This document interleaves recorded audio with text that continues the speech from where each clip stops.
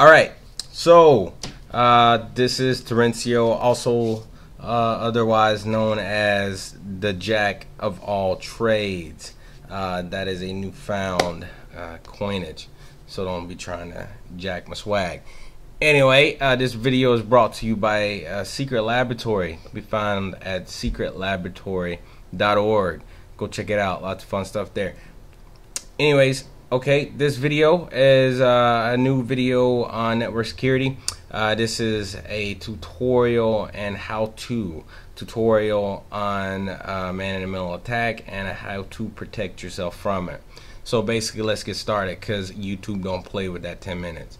Alright, first, what is man-in-the-middle attack? You have someone like you trying to go to the internet. Which is over here. You want to go to Facebook, let's say. You send Facebook.com to the internet. The internet sends you back Facebook.com's login page on a secure encrypted web server or web page. And you commence to enter your credentials and you send it back and they say, okay, you're good.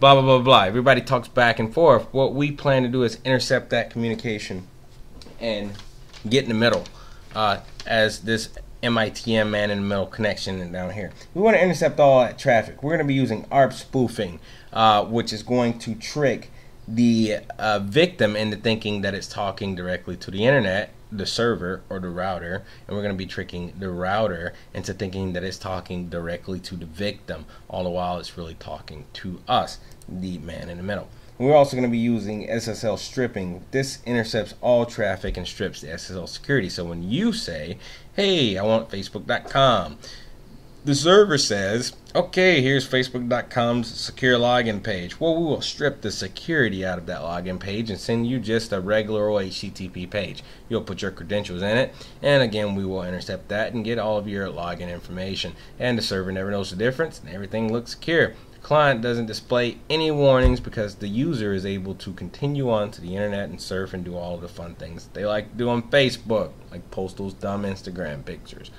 So, bottom line is we get to see all of that. Now, let's get started. Open up a terminal, this little black box up here. We want to forward our IP tables. We want to forward information, web traffic from port 80. We want to forward it from port 80 to port 10,000. So we will run this command right here, and you can copy it. You want to get all of this stuff here because you will use it a lot, and save it on a little table, and just keep it where you can, every command you learn, everything you learn, like when it gives you commands for using the terminal, save them because you'll use them. And then once you get it pasted in your terminal, hit enter. I'm not gonna because I've already done that. So what I'm going to do is go to the next step. Now, if you want to check just to make sure everything's good and your IP tables are running, we can do this command here. IP tables list tables net, and run it, and you will see here that the rules are as such. We are forwarding or redirecting traffic from port 80 to port 10,000. Now, we're all good to go. We can clear that. We know we're good. Now we want to run SSL strip. So we want to run SSL strip listen on port 10,000. Go ahead and hit enter. Alright, so that's running. You can minimize that. You can also find that through the drill down if you want. You just go as Kali Linux network analysis, SSL analysis, SSL strip. Fuck, I wasn't gonna do it, but because of time, but I'll do it. You can do that, and it'll bring you up. Same thing, a terminal. Now that's the hard part. It's over. Now we can go ahead and open up EtherCap, and that's what we're going to be used to sniffing network sniffers, because we're on a network. Get the graphical, that way you can see it. Yeah, we're going to bring that up here so we can see it. Hit the sniffing tab. We want to do unified sniffing. If you're plugged directly into your router, then you want to use Ethernet 0 or Ethernet 1, whatever you are. If you are doing this exercise wirelessly, you'll use a WLAN or wireless local area network, 1 or 0, whatever yours is. Mine is 0, so we'll click OK. We're good to go. Now what we want to do is we need targets. We need something to sniff. We need sniffing. So we're going to scan. Go in the host, scan for hosts. Now if you look down here, we see we have 4 hosts added. Let's go ahead and open up that host list and see who we have in here. Alright, we've got a couple people going on.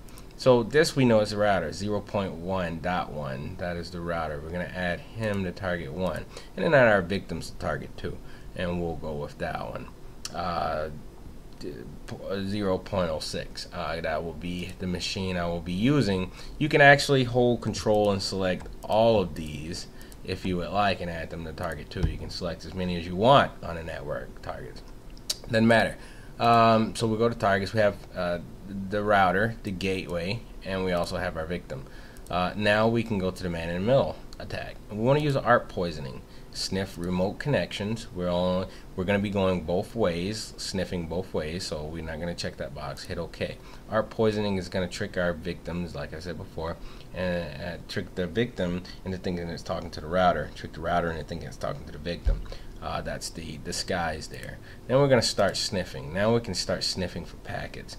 Alright, now what I can do here is demonstrate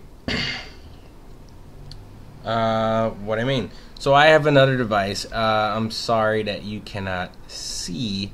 I don't have VMware, so you won't be able to see it, but what I can do is make this bigger.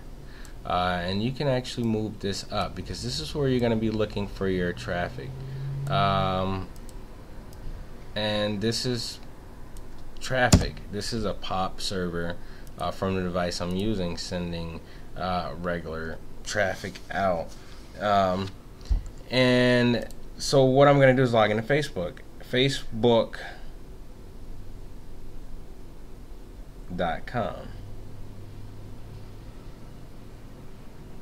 Alright, we're going to go there and I'm going to put in my login information. I don't know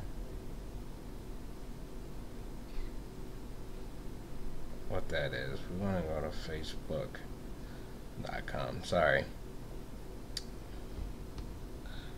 Alright.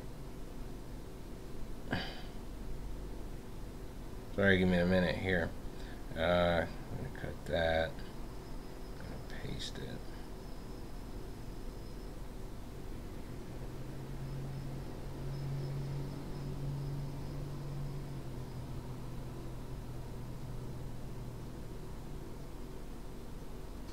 Alright. Now we're at Facebook.com. I'll use jack@hack.lab and hack me up as the login password. So I'll go ahead and enter that, trying to log into Facebook. As you can see, we got some traffic down here. Jack@hacklab. That is the username that was used. .lab.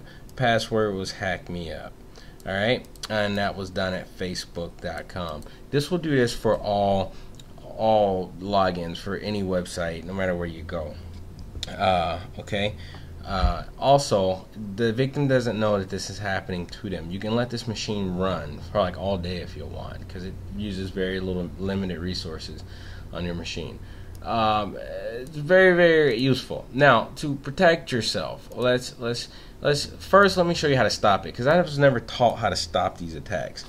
We stop it. We'll go man in the middle. We'll stop the man in the middle attack. All right.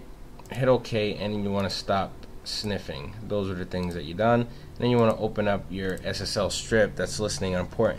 Hold Control, press C. It's stopped. Now you can X out of that. Now to protect yourself, when you go to Google.com, let's go to Facebook. Actually, this video is going to be short, so let's go to US Bank. I want to explain a few things. When you go to usbank.com, you see their certificate and this little lock favicon. Alright, this is their certificate and this colored text. It's hard to fake that even with hacking. I can fake this lock favicon, but I can't fake that. And I also, this, HTTPS. That S means it is secure, it is encrypted. You need all of these things. You need to see all of that. If you see something like this, then you are doing wrong, and that's not what you want to see. Alright, this tutorial's over. Thanks for listening. Thanks for watching. I love you all.